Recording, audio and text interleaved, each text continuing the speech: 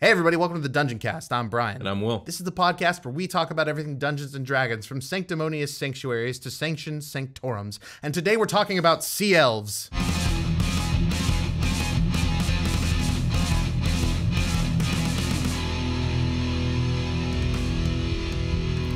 The Dungeoncast. Hey Brian. Hey Will. How you doing today? I'm doing so good. I'm glad to be back here in person. Elves. Yeah, we're back in person. Notice that there's very little to no delay. Yeah, I know, right? Seriously. Now our quick wit can Now really I'm going to shine. fake a delay at some point. Huh? No, just kidding. That was me faking a delay. So I did it before you. You know Will. what D&D has a lot of, Brian? Elves. Yes, types of elves. And quite frankly, we don't talk enough about it. Elves, dragons, dungeons, Yes. Beholders. beholders. Is Year of the Beholder. It's been a while since we've done anything beholder related. And we're making more. We're making more. We do beholder related stuff every single episode. That's true. I just mean we haven't actually covered anything beholder related. It'll be coming up soon. That's true. Elves sometimes fight beholders if they become adventurers and delve into dungeons that contain them. That's true. So there's pretty much an elf for every environment. There are wood elves for the woods, Eladrin for the Fae, Shadowkai for the Shadowfell, high elves for the cities, drow for the Underdark, etc.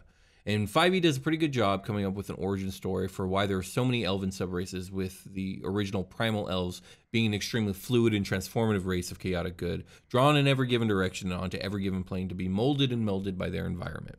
We've covered a lot of the elven subraces on the show, but not all of them. It's finally time to take a deep dive into the oceans of Dungeons and Dragons and meet the underwater elves known as sea elves or aquatic elves. They share a similar sphere to Tritons and Water Genasi, but just know that they were made up first, and honestly, there are so many aquatic humanoid subraces in this game that it's crazy. I think we've covered 7 or 8 of them already, and there's still a bunch more. Yeah. But anyways, let's get into it. Get into my bathysphere, William. I've prepared it for today's episode. All right. Looks great. So, aquatic elves are tall, standing 6 feet or more in height. Their ears are pointed, and they have long limbs with strong swimming muscles. Their fingers or toes are long, generally about twice as long as a human's, and have thick webbing between them. Their most striking features are sets of gills along their collarbone and ribcage. From here, the appearance of sea elves can differ fairly widely depending on tribe and culture. Some have deep green skin mottled and striped with brown, while others have blue skin with white stripes and patches, and others have pale silver green skin. Aquatic elves' eye color can vary widely as well, including colors such as turquoise, white, black, blue, green, and sometimes silver. Their hair is usually thick and somewhat stringy, with some aquatic elves having a rough hair texture. Sea elf hair can be blue-green, emerald green, blue, black, silver, or even occasionally red. Warriors tend to keep their head hair clipped short, but most aquatic elves wear it long and flowing. And females in particular sometimes grow their hair over 4 feet in length. That's cool. Very long. I would like the idea of warriors that don't cut their hair until they lose a fight. Ooh, I know. They have like really a cool. long flowing mane coming into battle. Yeah, you lose it. It's so sad when you get those scenes where they cut them. You're like, no! Why? No! Not the flow. Not the hair. I wonder what the hair is made out of underwater. The salt is really bad for your hair, like salt water. Maybe that's why their hair is stringy and rough. Right, that's what I'm thinking. But what could it be made of? Will my hair disintegrate in the ocean if I chill down there too long, as my skin would? You know what I mean? I only know that because some people get lost at sea or whatever, and they get stranded for like 20 hours or 48 it can hours. tear their skin up. And they're in the water. They're messed up. You will die at sea very quickly. Yeah. They save those people and they have issues. What about the hair? Does something happen to there? I don't know, because they're usually above the water. So I'm thinking, like, is anybody submerged? Do they lose all their body hair? No, I don't know. Well, if your skin comes off, then yeah. That's true. So That's yes. true. But like, fair enough. Does the hair? I don't know enough about hair or science in general. Aquatic elves are equipped for living in the underwater at all times. Which is why I'm saying, what's their hair made out of? Hair? I think it's just hair. It's just hair. But maybe someone in the comments will let us know. Sea hair. Their thick skin gives them protection from the cold, deep water, keeping them comfortable at just above freezing temperatures. Furthermore, compared to surface-dwelling elves, sea elves are nowhere near as thin as their land-bound cousins. They are larger, heavier, and have deeper voices as well. Aquatic elves, like all elvenkind, live for many centuries, but for some reason it is said that their eyes often show the effects of great age. Otherwise, sea elves show little evidence of aging, again, like their other elven brethren. Yeah. Aquatic elves usually wear clothes woven from underwater plants and reeds. Some lore states that the dress is quite intricate, most often of greens, blacks, and browns woven in subtle swirling designs. Other lore states that aquatic elves usually go about lightly clad if dressed at all while underwater. Most Sea Elves speak Elvish, Aquan, Sylvan, and an oddly accented Common. You don't need clothes in the sea, baby. You don't. They just disintegrate like your skin. This is just one of those cases where sometimes when something is old enough in D&D, it goes back to the first edition, there just becomes this huge discrepancy between like the lore of how these people live. Oh, and you get that a lot with these. That's why it's like, well, no, they're nude. Like, no, they have intricately woven seaweed skins. No, man, they play sea football and they're covered in conch shells, conch elbow pads, conch shoulder pads, conch helmets. Let's go. Absolutely. All of it. That sounds like fun. Clam boobies, though. Not conches on your titties. Just clams. That's standard. That's Disney. Of course. Disney bred that. So, It did. Yeah. And possibly other things, because what is Disney but just a grab bag of stuff that already existed? So there seems to be quite the discrepancy on their ability to exist outside of water across sourcebook and edition. All sources agree that aquatic elves are amphibious. It's in the name. But the amount of time aquatic elves can leave the water without doing harm to themselves seems to vary fairly wildly. Official lore states that the allotted safe period can be a few minutes, hours, a day, or even upwards of a week. Some lore even places no limitation on their time away from the water at all. Additionally, the result of going beyond these limits varies as well. Some lore states that aquatic elves will begin to drown on land, while other lore states that they simply experience a loss of vitality due to drying out and can remain on land indefinitely, remaining healthy if they take time to soak for an hour a day. It is said that some aquatic elves are uncomfortable breathing fresh water and become fatigued quickly when doing so, while other lore goes the other way, stating they're not harmed by it, but find themselves unable to recover from damage unless they spend time in salt water. All in all, it's fairly confusing, so DMs, do what you want. Yeah, I picture the coastal towns of your, if you have a coastal region, they're going to have inns with baths and Epsom salts they're going to send to your room with you. So they can get some of that commerce from the sea. That's probably some good shit, right? Yeah, I could see that if aquatic elves weren't so isolationist, but if it's your world where they're more like traveling and there's more like trade, travel, and communication between the different species, yeah, absolutely. From a player perspective, you become SpongeBob in Sandy's Dome after like a day. Want it? I want it. I need it. I don't need it. I don't need it. Because if you're gonna go kill the troll. And it lives next to the lake, and that's not Gucci for you. You need to fucking hit it with the salt, maybe. How hard on your lore. How hard do you want to roleplay? How brave are you? As a dungeon master, I'm hand waving all this. You're fine. Oh, that's cool. I would lean in. You want to be this? It depends. Like, what are you doing? And it doesn't have to be crazy, like something we manage all the time. But it's like, what are you doing to manage your saltwater skin craving? Carry bottles with you. If the player is interested in doing that, then I'm interested in doing that too. But if the player doesn't really want to do that, then I'm not. That's always my approach. Yeah. Why have the extra thing in the game if nobody wants to do it? Exactly, yeah. So, the aquatic elves of Faerun first appeared in the Great Sea untold ages ago. The last of the major elven races to migrate from the elven homeland of into Faerun. For many years, these elves lived nomadic lives and spent much of their time exploring the waters of their new world. The aquatic elves did not begin to settle down and form permanent communities in the depths until the time of the First Crown War. Now, the Crown Wars are a series of ancient elven civil wars in Forgotten Realms we've never talked about on the show. Yeah, we're what the fuck not about to start now. We're moving on. That's next year. Dungeoncast, the Crown Wars. God, maybe we'll cover them. That's just such deep Forgotten Realms, like history lore. Oh, man. I just don't really want to get into it. That's ticky-tacky. The Sea Elves were aware of the Crown Wars and often watched the battles from the safety of the water, but kept their interactions with their landbound kin to a minimum. Unfortunately, their attempt to avoid becoming entangled in the wars proved futile. By the time of the Fourth Crown War, many aquatic elves fled to the Sea of Fallen Stars to establish a new nation sheltered from the madness of their own kin. Man, okay. I'm really interested in the Crown Wars all of a sudden, but I'm going to let that go. Maybe we will do an episode on them. You should go back to the paragraph above this, because I think we skipped it. Did I skip a paragraph? Maybe. Oh, yeah, we did. We did skip And I was reading it a little bit. It's a good one. It is. So 5e states that the first Sea Elves were a subset. Basically, there's two origin stories. I just gave you the Forgotten Realms one. Here's the 5e one. Oh, yeah, okay. 5e states that the first Sea Elves were a subset of primal elves that fell in love with the wild beauty of the ocean in the earliest days of the multiverse. While other elves traveled from realm to realm, the Sea Elves navigated the deepest currents and explored the waters across 100 worlds. Today, they live in hidden communities in the ocean shallows, on the elemental plane of water, in their home plane of Arvandor, and sometimes even the first layer of Celestia. That tracks. That's the normal elf stuff. Arvandor and Celestia, right? Yeah, we even talked about sea elves living in Celestia, and you're like, wait, they're sea elves? That was Right. your reaction, Yeah, you know? I do remember. Yeah, so. Every time there's a new elf, I get annoyed. But I've come to embrace them. I like elves. It turns out there's a lot of people that don't, or are just like maybe that's more from a character building perspective. They don't like elves. You know what I mean? Like, oh, you're gonna be an elf. Like, eye roll.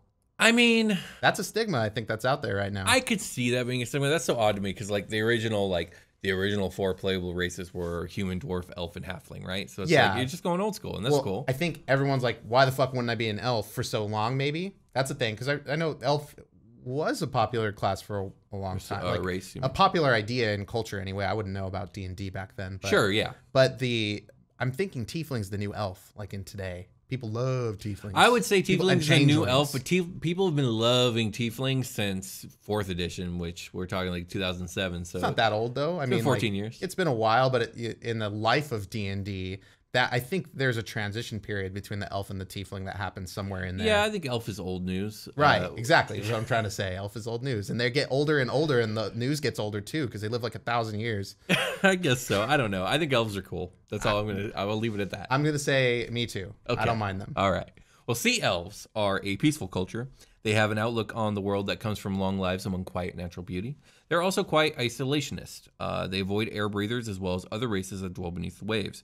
Their cities are usually carved from the rock beneath beds of seaweeds, practically invisible to non-elves. Aquatic elves are viewed by many land-dwelling folk as skittish, distrustful creatures who are afraid to leave the water.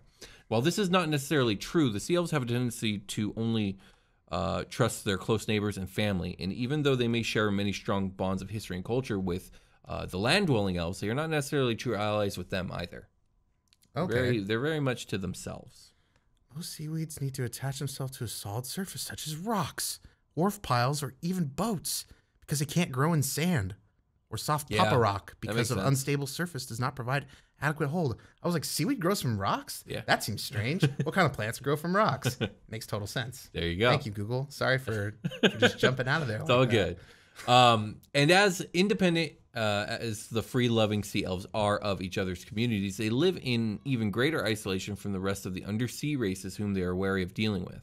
Although the aquatic elves see nothing wrong with the mermen, the tritons, and the other good aligned undersea races, the elves see no reason to involve themselves in the problems of such transitory peoples. It is part of the Elven philosophy to let others go about their business with a minimum of interruption. Aquatic elves would prefer it if others returned the favor. Furthermore, aquatic elves are a cautious folk for good reason. Although there are many races considered friendly to the aquatic elves, such as the merfolk and tritons, there are just as many menaces in the deeps. As a result, aquatic elves remain in their cities and interact with only others when forced to.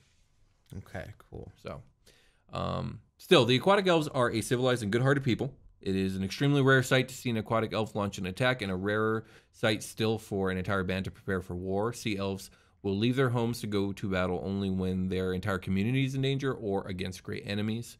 When forced to war, they do impress their opponents with their fierce bravery and skill, though.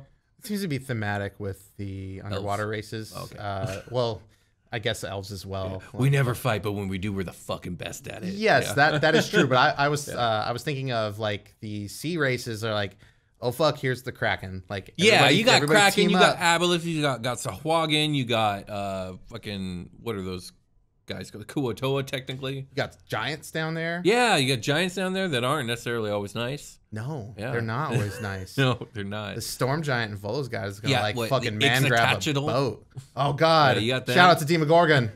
Shout out to Demogorgon. So aquatic elves are known to hold promises sacred and prefer death to failing to complete something that they've sworn to do. If they die in the process of fulfilling their promise, their next of kin are bound to take over the responsibility to complete it. Okay. In fact, the slightest implication that an aquatic elf will not keep their word is a very deep offense.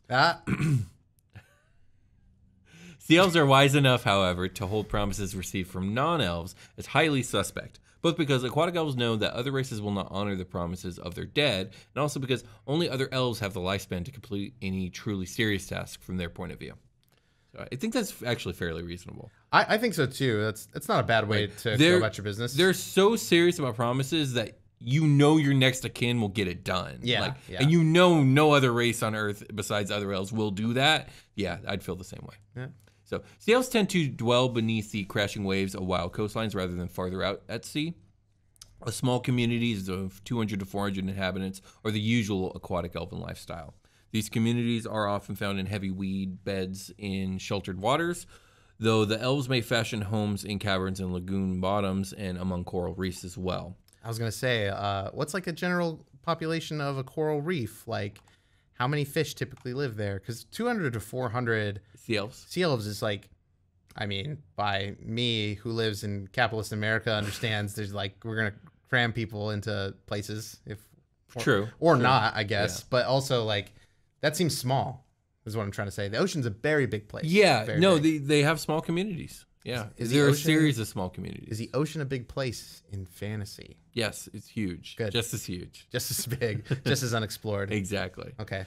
These communities are I already read that. Sea elf communities keep in touch with each other through an elaborate and inefficient custom of wandering heralds/messengers who travel from one band to another, much like postal carriers transmitting oral messages. Sea elf communities are extremely close-knit. They believe that alliance and community means survival, while factionalism and arrogance means death. While each family or single resident often has a home to call his or her own, the concept of private property, for the most part, is non-existent among aquatic elves. Whatever given items an aquatic elf currently carries on their person is to be considered theirs, but everything else belongs to the community as a whole. Tools, weapons, and other miscellaneous objects trade hands very often. An aquatic elf in need of a particular item simply takes one they find without fear of repercussion. Theft is relatively unknown in sea elf society as a result. One cannot steal something if everyone considers the object community property. Yeah. This attitude does not extend... That's how I look at it. Sure. It's real life for me. Oh, God. This attitude does not extend to non-aquatic elf visitors, however, and such visitors are often watched to make sure that they keep their hands to themselves. What the fuck, though? Okay. But also, like, how do you do both of these? It's because, like... They're going to treat it. They're going to treat it like it's theirs. They know that if aquatic elf Jeff grabs aquatic elf Bob's shovel, he's just going to go use it and put it back. But they know if human Stan comes down, he'll take that shovel and you'll never see human Stan again. Yeah, the polymorph dragon Jeff Bezos is going to come take your shovel and sell it on the Zon. Absolutely. So, aquatic elven society is based on family and clan. Noble families and monarchs rule, but in a benign and loose fashion rather than with an iron fist. Aquatic elven rulers instead are a reflection of their people and usually are rather generous, allowing members of the community to borrow what few magic items and weapons that may be kept in their royal vaults. While female sea elves do have positions of power, aquatic elven society seems to be largely patriarchal. I wonder if sea elves are like, shaka, bro. Like we're totally tubular flow today out there. Gosh. Like they're long, curly. Yeah. They're long, curly. They talk like they're characters from Rocket Power. You remember Rocket Power? I remember Rocket Power. I loved Rocket Power. The cartoon from the 1990s. Absolutely. Actually, I think it was early 2000s. Let's take a look. I'm guessing 2002 is my guess. All right. Rocket Power. We have 2002 on the board. I'm going to say 1989. No, 89. 1999? Okay. Let's see. But I said that as I read it. I was going to go a year earlier, actually, and go 1998. So it was 1999. But it was 1999 to 2004. Well, then it was from the 1990s? You're basically right. I mean... 1999 to 2004. You said early 2000s. Right? I hit right in the center, right? Yeah, I hit the heart of it. Yeah, so. You're not wrong. Okay. It is from that time. It is. So each community of sea elves is self-sufficient, raising their own kelp and hunting fish when necessary. Sea elves are also adept scavengers. Their scavenging parties uncover artifacts and tidbits of knowledge from a vast collection of underwater ruins and sunken ships. Between this and their travels while hunting, sea elves can be valuable sources of information regarding the lands beneath the sea. It is said that the sea elf traders remember the histories of other races back beyond the imaginings of the current generation, based off their exploration of ancient ruins beneath the sea. The trick is to get them to reveal this information, or really to even get a conversation going with one, because they don't like people. Okay.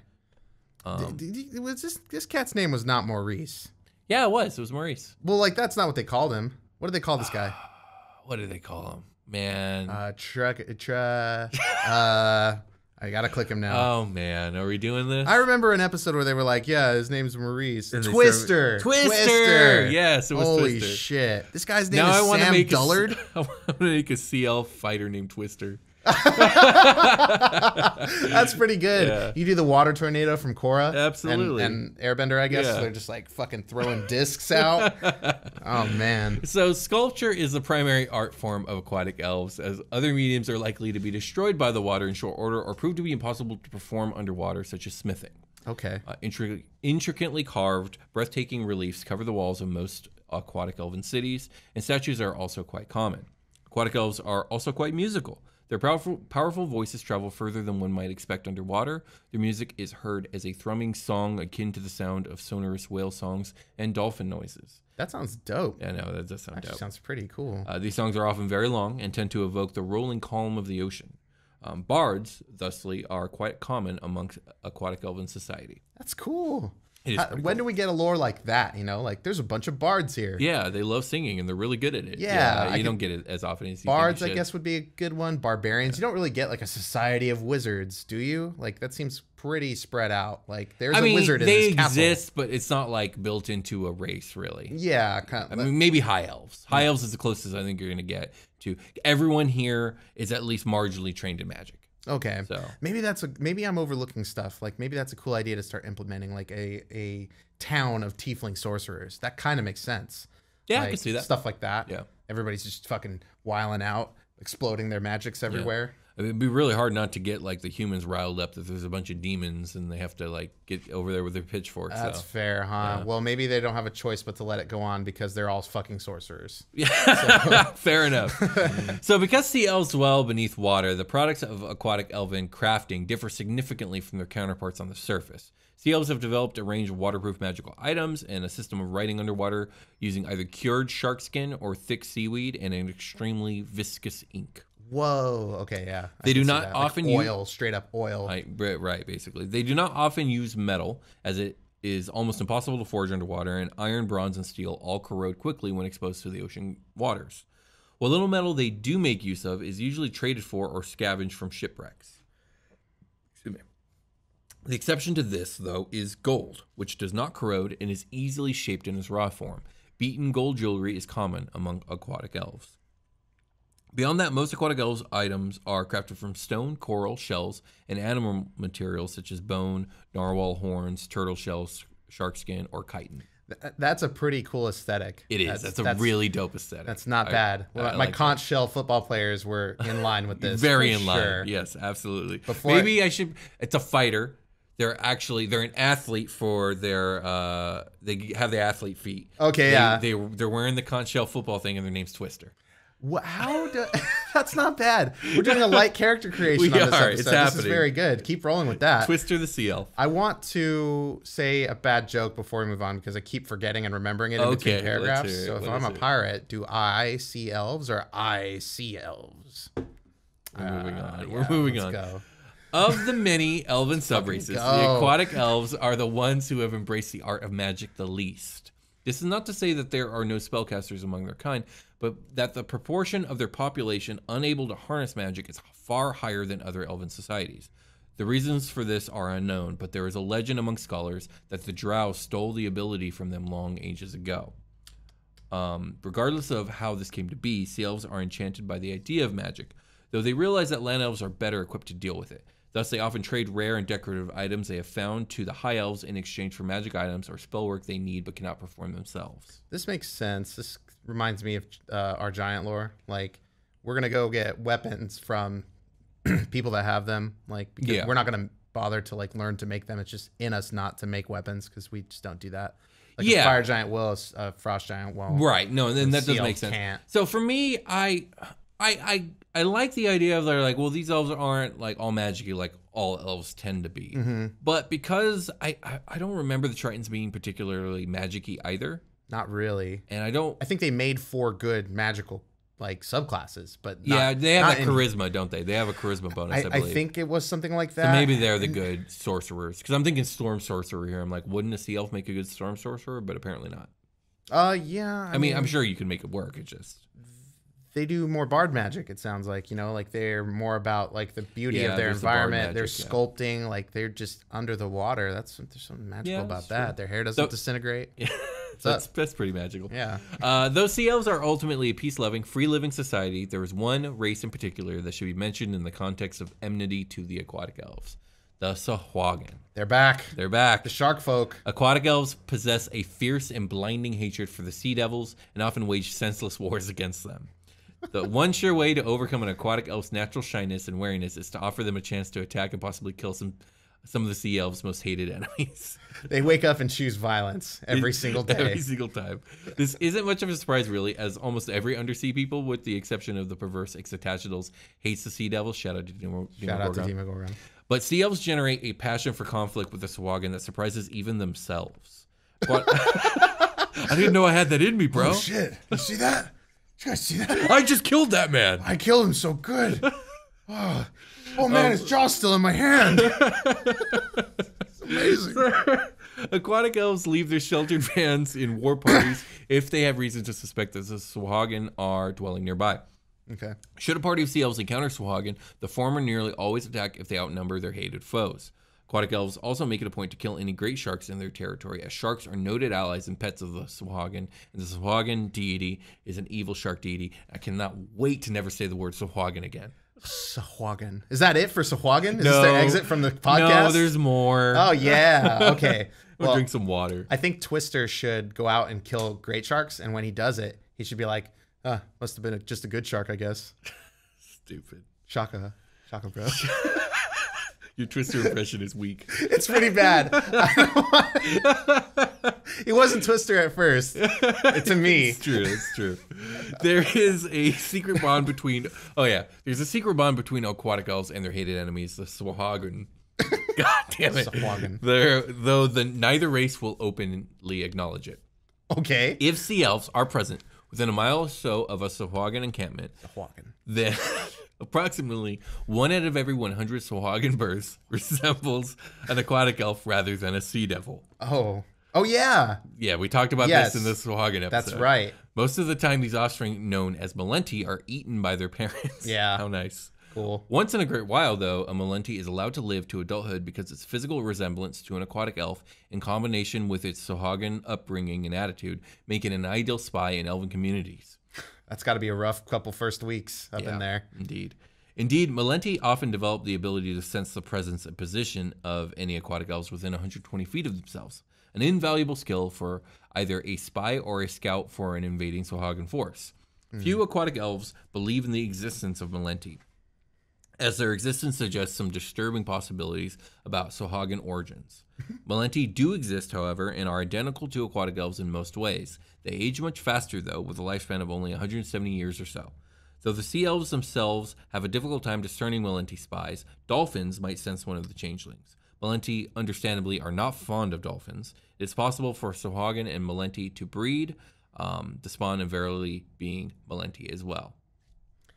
This is just like a... Or I think it's sea elves and Malenti to breed, actually. This is so detailed, like this is definitely in a module or something, isn't it? Oh, Or yeah, something yeah. like Yeah. that. The Malenti is like the juicy part of this whole, like, yeah, war between this the is two the of them. plot hook for, like, they've been here the whole time. They've got kids. Yeah, Like, exactly. Oh, can you imagine? I like the the... Sahuagin come, they're like, okay, tell us what to do. He's like, no, you have to leave. I love them. What if... Okay, so, if a sea elf and a Malenti have a baby, it's going to be a Malenti. Okay, sure. And no one can tell the difference unless you're a dolphin. Unless you're a dolphin. And we'll just say there's no dolphins. Echo the dolphin is going to save the day. Absolutely. Let's say this Malenti has left the Sahuagin behind. He's like, fuck those guys. They ate all my siblings. Oh, and yeah, I actually yeah. hate them. Yeah. So I'm gonna chill with you guys. I'm gonna die mysteriously young, but like otherwise you won't have any idea. That's We're right. gonna have babies. They have like a 30-year lifespan or something like that, right? What? Is that Sahuagin? No, Is I'm pulling that from nowhere? How long do they live? I don't remember. But I got it. But it's 170 years for the Malenti.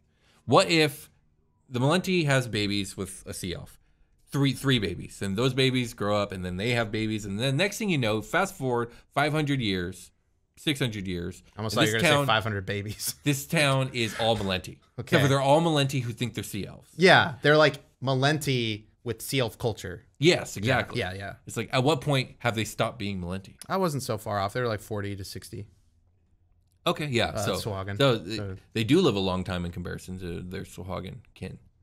No, I mean, the Swahagan live about 40. Yeah, that's what I mean. And Malenti live 170. Oh, okay, yeah. I've put it all together now. Here we are. Wouldn't it be really interesting for a party to come across a community of Sea Elves, and then something happens where it gets revealed none of these are Sea Elves, they're actually all Malenti, and they didn't know it the whole time. Yeah. I don't know.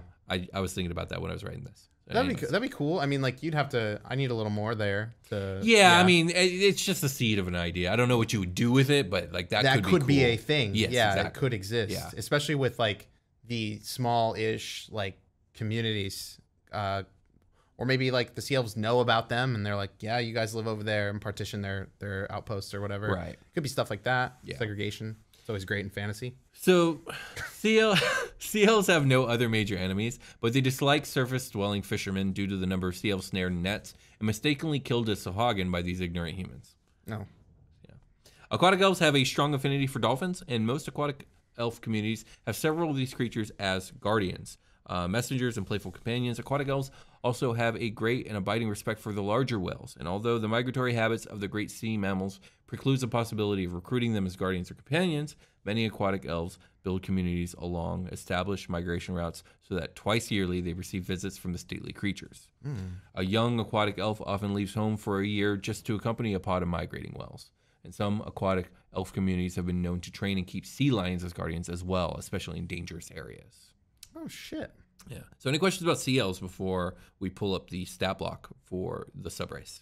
Do I have any questions about Sea Elves? No. I mean, let's take a look at the block. Okay. Is it me that needs to look at the block? Traditionally, that's how we've been doing it. I should have pulled it up. Just been sitting here. I forgot to tell you before. Okay, well, I'm looking at the Sea Elf. We got, for them, when you pick them to become a character, you're going to get an ability score increase of Constitution by 1. You get Sea Elf training. You have proficiency with the spear, trident, light crossbow, and net. That's nice. Cool.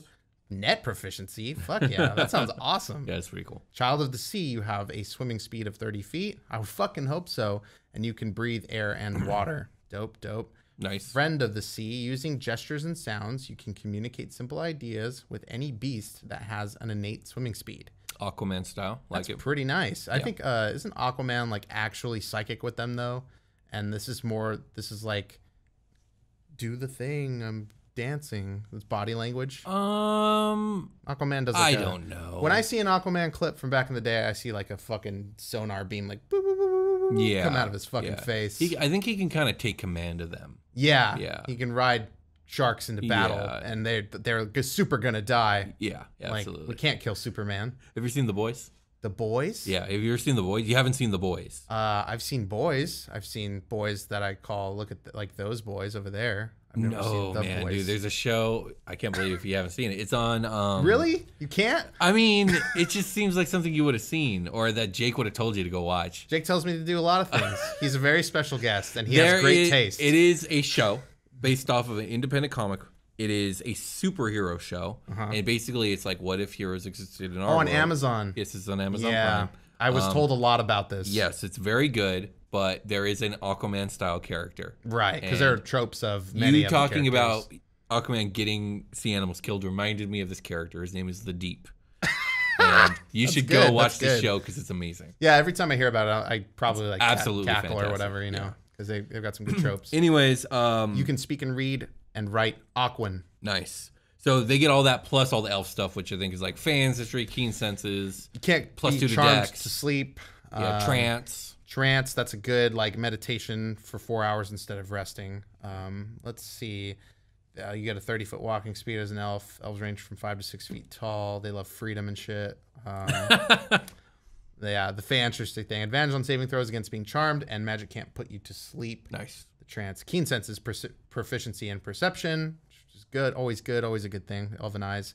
The Elven eyes. Sea Elven eyes look old as shit when they're old as shit. So like an anime, like the demon eyes, they get like drawn in black and white.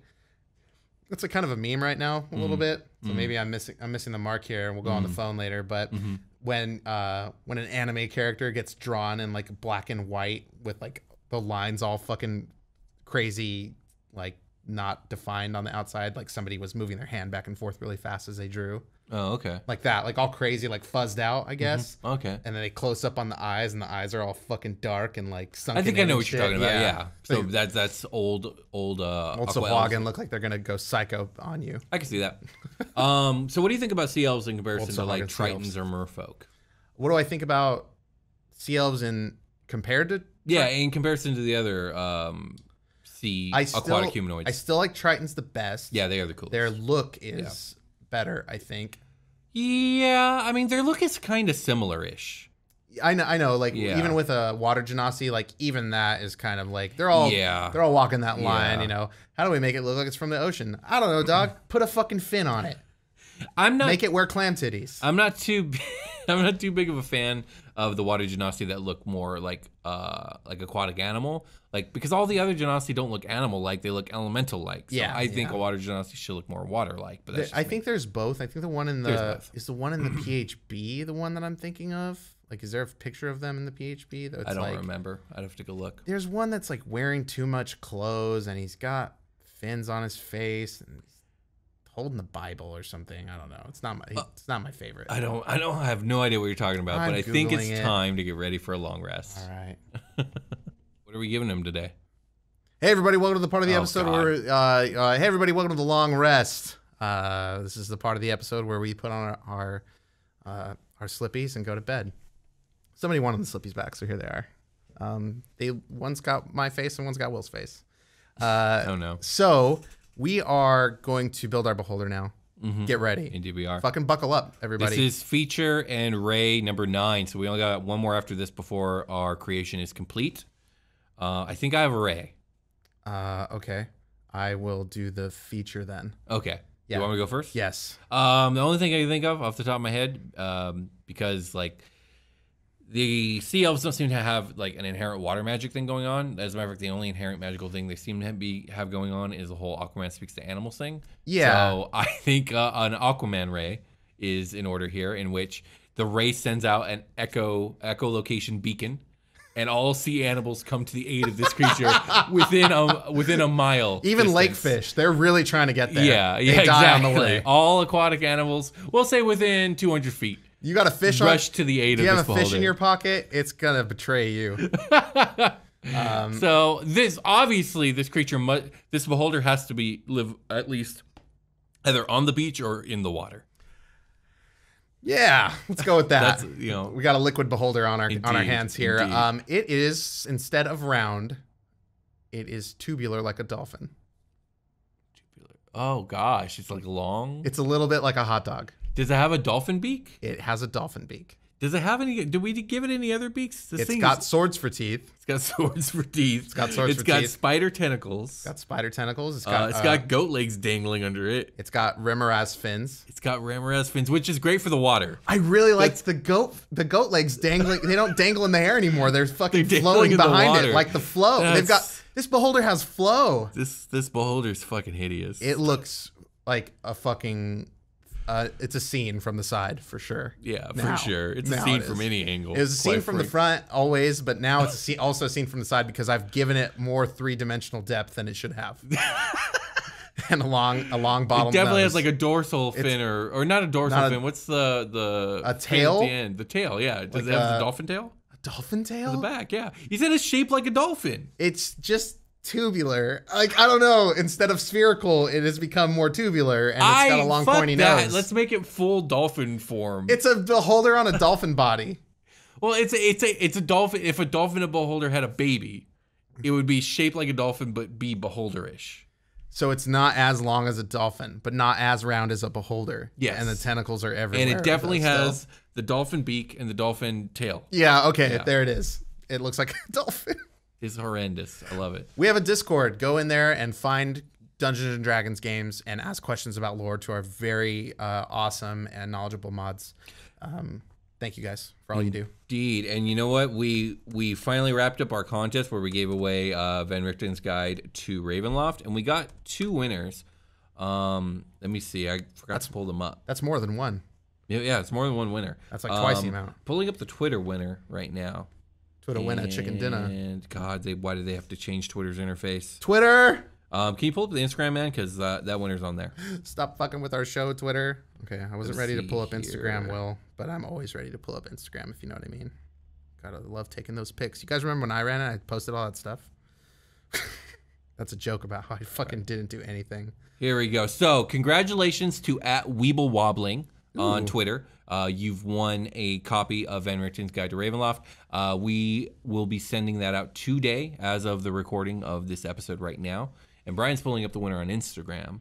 Thank you, everyone who entered the contest. It really helps us out by spreading the word. And we will undoubtedly have another contest coming up soon. Probably the next book that gets announced or something else cool. We'll see. Maybe something big. Spread the word, win the book. Okay, so on Instagram, thank you very much to JLSINANAN. JL Sinanan. Thank you, JL Sinanan. Jill Sinanan. Thank you, Jill Sinanan, for spreading the word. Thank you, Hope Jill you enjoy your Sinanan. book. Your book is also going to be ordered as of the day of this recording, which is far ahead of time of when you guys are hearing it. I really like the font on this Instagram post. This is good. This is a good post. Is there anything else we want to I wasn't the one. Yeah, we have an Instagram and Twitter if you guys didn't fucking catch that. Go check it out. Yeah, the links will be in the description. Check out everything you need to know about Demogorgon. Shout out to Demogorgon. Oh, yeah. We got a new series going on YouTube, like 10 to 20 minute series of straight shots of information. Right now we're focusing on like gods and demons and demon lords and all that other stuff. All that the juiciest stuff that has to offer. And also keep an eye out for DD5 because those are coming out now too. Yeah, that'll be coming out soon after this recording as well. I'm hoping next week. Yeah, we'll see. You know. That's gonna be focused on more mechanical stuff that like some of the more complicated stuff that needs to get explained in short order if you just need a quick video to watch. Yeah, and Super Quest Saga is doing really well as a show. So thank you guys to all of the fans out there who are Super Quest Saga fans and also listen here. If you don't listen to Super Quest Saga, I highly, highly recommend it. It is a wonderful D&D actual play podcast. Indeed. So with that, I think we can call it a game. Let's call it a game. Goodbye.